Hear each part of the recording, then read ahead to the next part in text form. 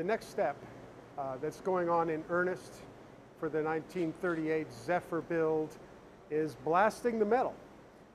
And there's a lot of different kinds of blasting that gets done, and I don't know a lot about it. I'm going to ask JB to kind of walk me through what happens, why they make different choices in how they prepare the metal.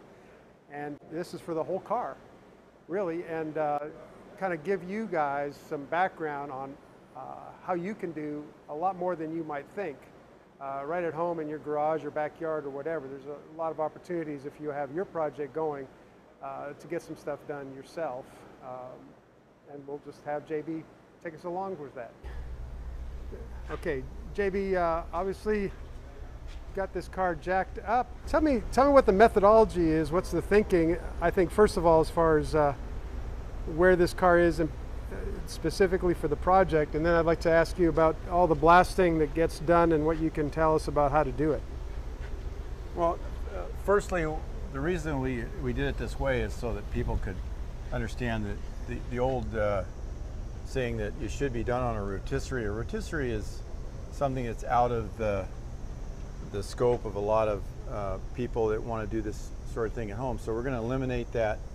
In this case, we're going to show them how to do it without the use of a rotisserie. This car would be really difficult to do on a rotisserie anyway. As we pointed out earlier, the frame and the body are welded together, so it makes a much bigger object.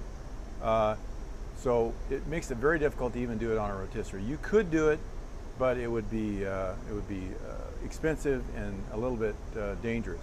So what we're going to do is we're going to show people how they can accomplish the same amount of work, do the same quality work at home with things that are available to anyone.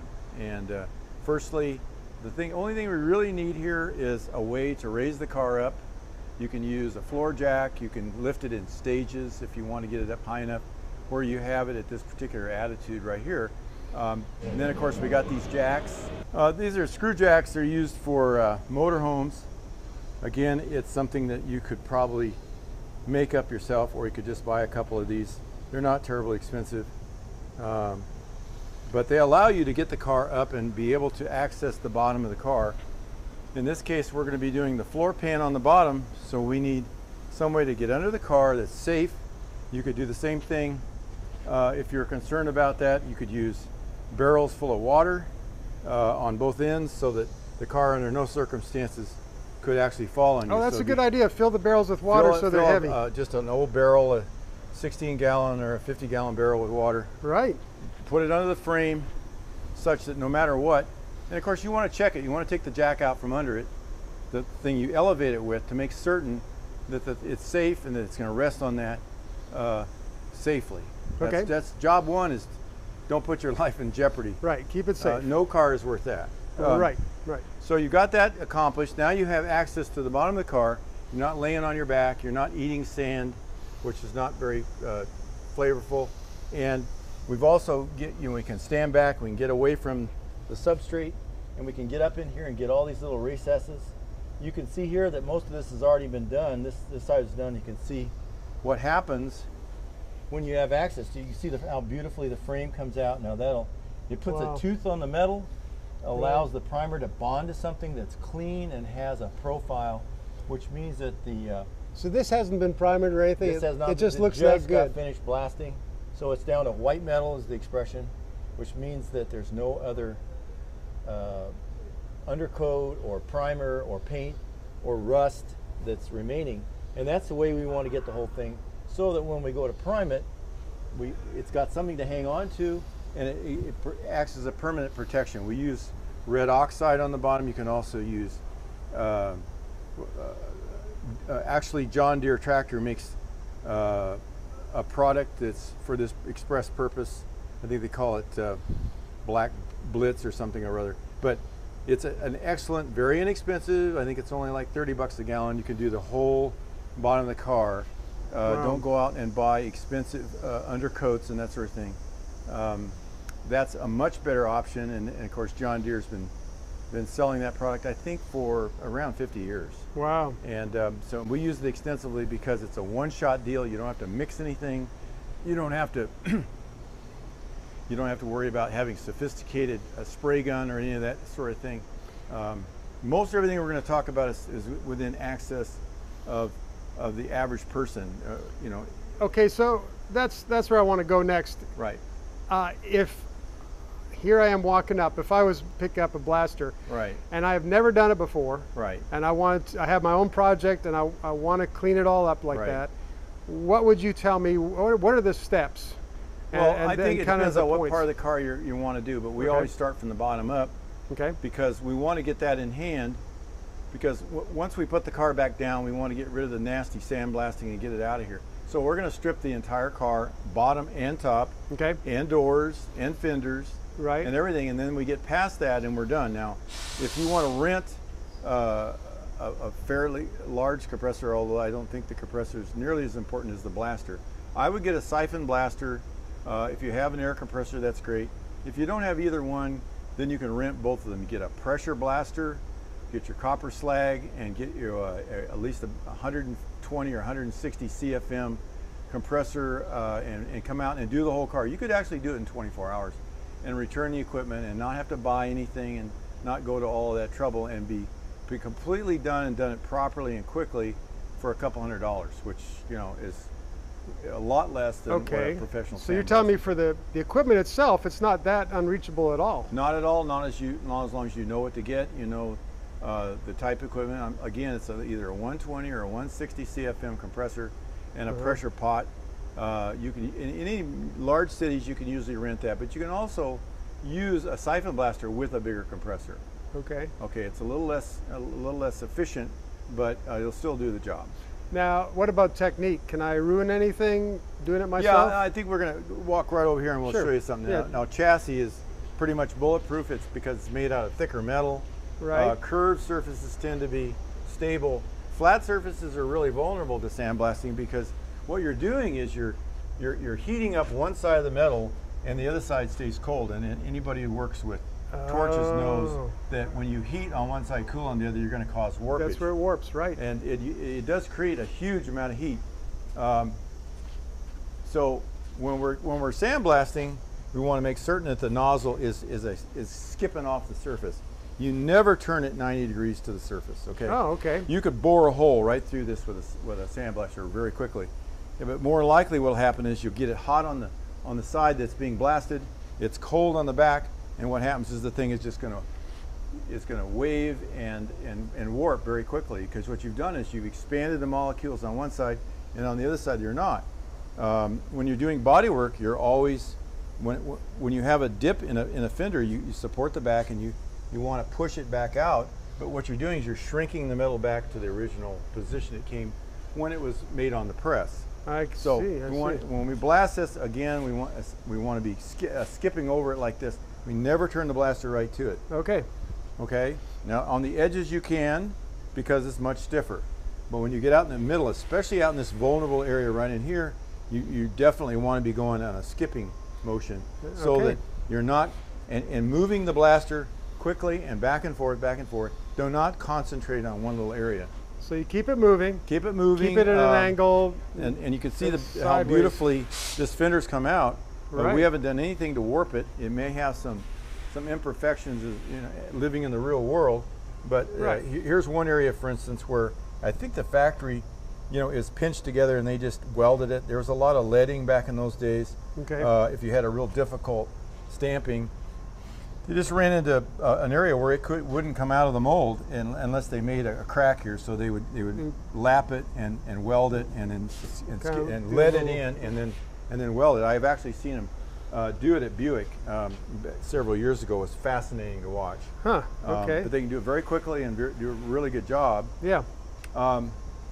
So these flat areas, of course, are not nearly as sensitive, and of course, if they get a little bit too much blasting, it's not that critical because you can straighten those with a hammer and a dolly. This round right here is very, very sensitive to overheating on the surface by virtue of a sandblaster. Now, a siphon blaster is pretty hard to create that kind of heat, but with a pressure blaster, it's very easy and very, very common for people to get too aggressive and turn the sandblaster either too close or directly at a 90-degree angle. And what they're doing is they're warping the metal on the outside, The other side, of course, is different, so it creates a wave. Okay, now what about the choice of the material you're using to blast it with? Well, there's a lot of different... How many options are there? We have about 5. And as a practical matter, the one that I like the most, as you can tell, is copper slag. It's inexpensive, it's safe, it doesn't put off any kind of a smoke or any kind of a pulverized material that's going to get in your lungs or get in your skin. Right. Silica is really, really bad for that. Copper slag is so hard that it really does not necessarily, self-destruct on impact. So you can actually use it 2 or 3 times before it loses its efficacy. Okay. You just take it and put it through a filter to get the junk out of it, and you can reblast it. So you can use copper slag 2 or 3 times. Okay. It may not be commonly available. The other alternative is what they do is they pulverize windshields, and they turn it into a blasting media, which, believe it or not, because of its nature and the way it's made, is actually safe. And that's what a lot of professional blasters use, is they use pulverized windshield glass. Okay. It's also inexpensive relatively, and safe. Okay. Beyond that, you got walnut shells. I don't care for walnut shells for a simple reason.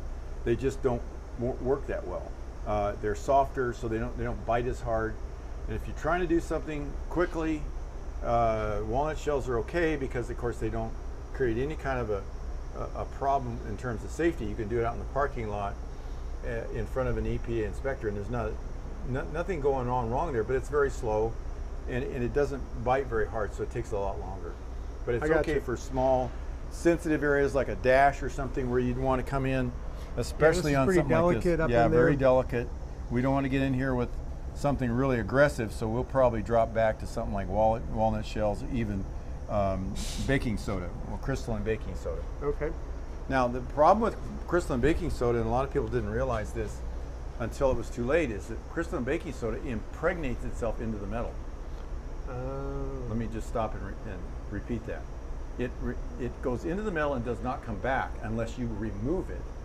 So you got to be very careful that you wash it very carefully after the fact, because a number of cars got soda blasted, primed and painted, and 6 months later the paint all came off. Oh. Because that soda had impregnated itself into the metal and precluded the primer from actually getting a bite on the metal. Gotcha. So you got to be very careful to wash it, and scrape it, and get the residual baking soda out of it. Otherwise, it's a great material. Okay. Now, your particular nozzle setup there, can we have a quick look at that? Yeah. This is a pressure blaster. This is an old-fashioned unit that we've had probably 20 years, and you don't need a huge reservoir. Some of these reservoirs are enormous. I have no idea why you need a 16-bag reservoir, but this one will hold about 1.5 bags. Okay. You just keep feeding it. We put things through filters to get the junk out of it, and so it's as simple as just basically the compressed air is coming in. Exactly. There's a now valve. we've got a large compressor. Yeah. Feeding it. You could use a smaller compressor that would build up pressure in a tank. Yeah. And it would work for a while, and you could get by with that. Right. You could also use a siphon blaster, which doesn't require nearly as much air, but it also is not nearly as fast either. Okay. So it's kind of a balancing act. Yeah, but it seems like a pretty straightforward for piece most of people, a siphon blaster is plenty good enough. Yeah. If you just want to do a door at a time, there's no point to having a pressure blaster in a lot of CFM. Right. Okay. You're going to do the door in 2 minutes instead of 6 minutes. I mean, what possible difference does that make really in the real world? Cool. So for a newbie, does anything else pop out as you? Something out to you? Yeah, I think the first thing to do is get some equipment. We are really big on having a full body containment so that we're not exposed in any way. They sell inexpensive shields now with plastic covers that are removable and replaceable, and all that stuff is now very, very reasonable and accessible online. Whereas when we started in the early days, of course, none of that was out there. Right. So it was very expensive. It's basically a fully enclosed body suit. Yeah, you want to be fully enclosed because you don't want to be subject to even copper slag is flying all over the place, and you just don't want to be concentrating on that and worried about ingesting something or getting it in your skin. It's just irritating. It's not going to hurt you in any long-term way, but it's for the operator's sake, it's just a lot better for him to have something that protects his skin, his eyes, his head. And they sell inexpensive head socks and removable shields that you can use for your eyes. Yeah. And then wear a dust mask underneath it, and you can tape the mask to the top of a throwaway suit that you can buy for $3 or $4 at a hardware store. For painting, for instance, there's one that's a white suit that is will cover your entire body, and then you're not subject to any kind of irritation or problems with the medium that you're using to blast. Great, that's a very good hints. Thank you so much. Okay.